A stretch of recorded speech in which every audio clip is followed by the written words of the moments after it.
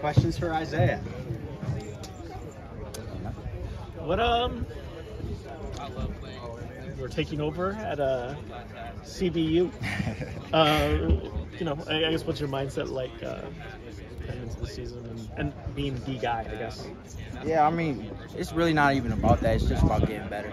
You know, last season I did some things, but, you know, I also did some things that I want to improve on. And it's also this year I've had the chance to come into more of a leadership role on the team, and on the whole team and on the defense specifically. So it's really just stepping into that role, taking advantage of it, accepting it. And like you said, being that guy, there's shoes to fill. Garrett was a great player. Iffy was a great player before him. And so, like you said, this is a school that can be considered CBU. And so for me, it's just about living up to that and also living up to my own expectations and being what the team needs from me. What was it that I guess, can you walk me through the process of, there aren't that many guys that come from an Ivy to Syracuse, like what that process was like and how you ended up here? The process was interesting. You know, I actually finished all 4 years at my Ivy League school, so I got my diploma, and I just felt like I still needed some more development before I went and chased my dreams of going to the NFL. And so the process was looking for a school that had coaches who were going to try and develop me and be a little more patient with me. And then once I got here, it was just about adjusting to the speed of the game a little bit, but then just getting into that mindset of, okay, I belong and I'm meant to be here. And then after that, you just play football. It's a game I've been playing my whole life. Did you feel like you had a shot at the NFL out of Dartmouth, or you would have had to go the training camp and this is the way to avoid it, right? Get drafted instead?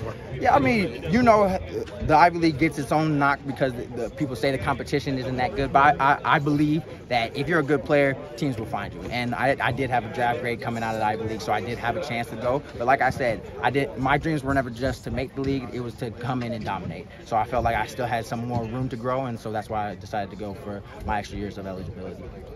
Who else, what other schools did you look at, and where did Syracuse first sort of contact you and come into the picture? Interesting enough, Syracuse was the first school to contact me.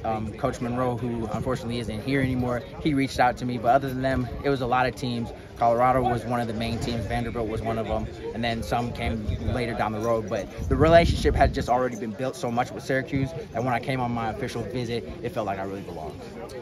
Was that the main reason you picked Syracuse? Just you had a longer period of communication and you felt good about it? Yeah, that was part of the main reason. But then again, like I said, it was very much so a business decision for me on deciding what school to go to. Like I said, I had dreams of the league, and so it really was about that development aspect. And they had Coach West here, who again, unfortunately left, and he's great at developing players. And now I even got lucky again when we brought in Coach Travis Fish, who played in the league and has a great resume. So again, it's just this chance to continue to develop and continue to get better.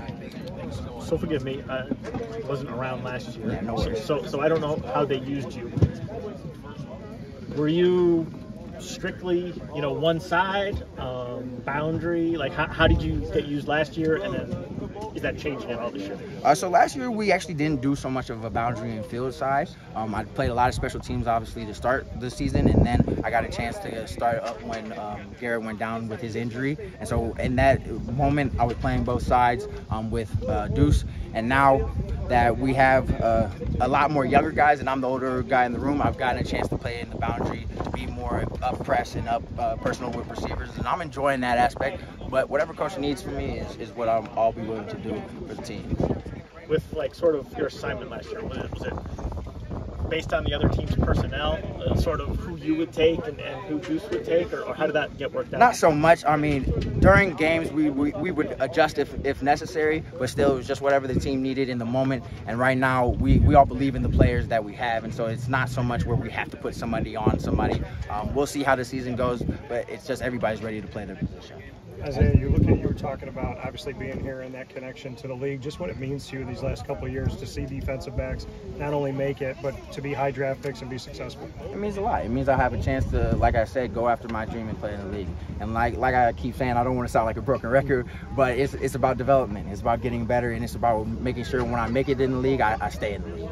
How do you keep developing when there's these coaching changes? Just what you could say about kind of navigating through that.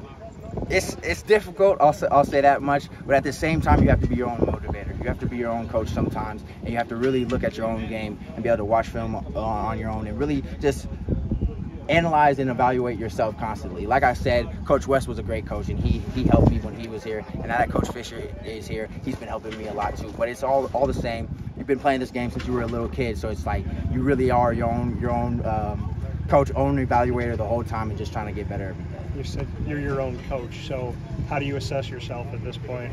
At this point, I'm getting better. There's some things that I want to clean up. But technique-wise, Coach Fish he's a technician.